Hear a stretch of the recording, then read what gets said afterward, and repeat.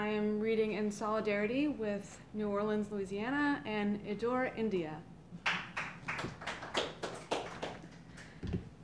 First poem I'm going to read is from my new collection. It's called Environmental Studies. I strung my heart from the strong arms of a Joshua tree to dry in the Mojave sun. It grew beautiful for a moment, beautiful as all the poetry in the world.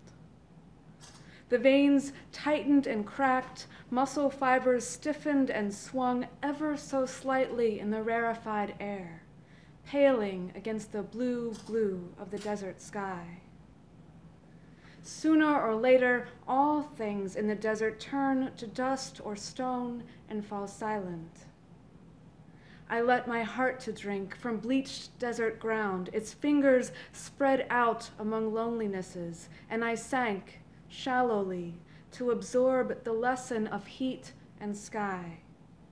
It must become harder to breathe before it becomes softer.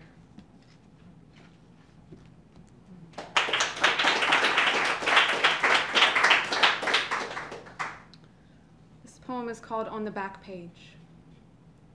Two bull moose, locked rack to rack like the knotted ribbon of old love letters, sunk in the slough of Unalakleet.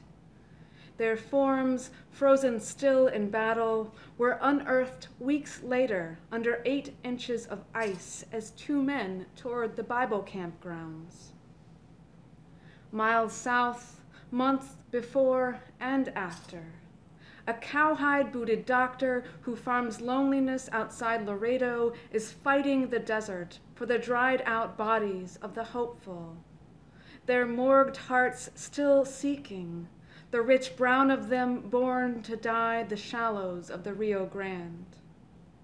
They too wrote love letters, found folded on their bones in old jean pockets. How could they know every breath was an apology?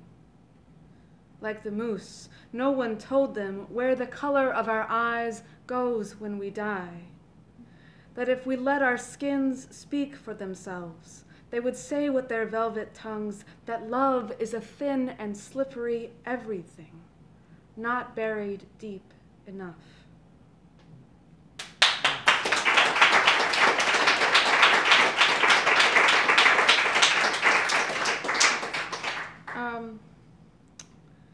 And Polly, because you said in your correspondence for this event that we should maybe focus on positivity and affirmation, and I feel like most of my poems are sort of cynical, sad, a little bit. I wanted to read one that is not my own, that I hope you will all find as a gift of affirmation.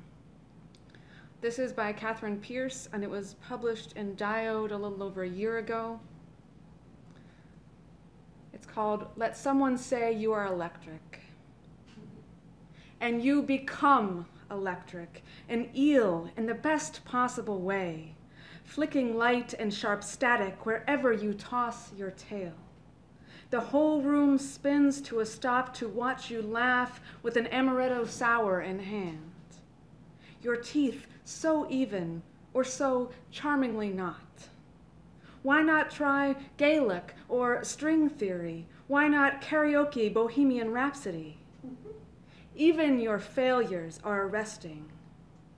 Let someone say you are electric, and the world, too, becomes electric. Every streetlight humming, not with the harbinger of burnout, but with its only scarcely contained thrill. Its desire for every person moving through its yellow orb, in particular, you. Of course you. You once with the train trestle. You once with the wolfhound. You of the fascinating wrists and the boots. My God, the boots. The hawks overhead, what balletic wheeling. Your orange juice a complex equation in your mouth. Does it matter if the words never lead to a large, soft bed? Does it matter if the words were said a decade ago by someone whose middle name you've forgotten? Does it matter if you know the speaker or ever did? The words are what matters. Little diamonds in your hand. Here, you are electric. Put that diamond next to the others. Make a trail of gleaming and follow it to yourself. Thank you.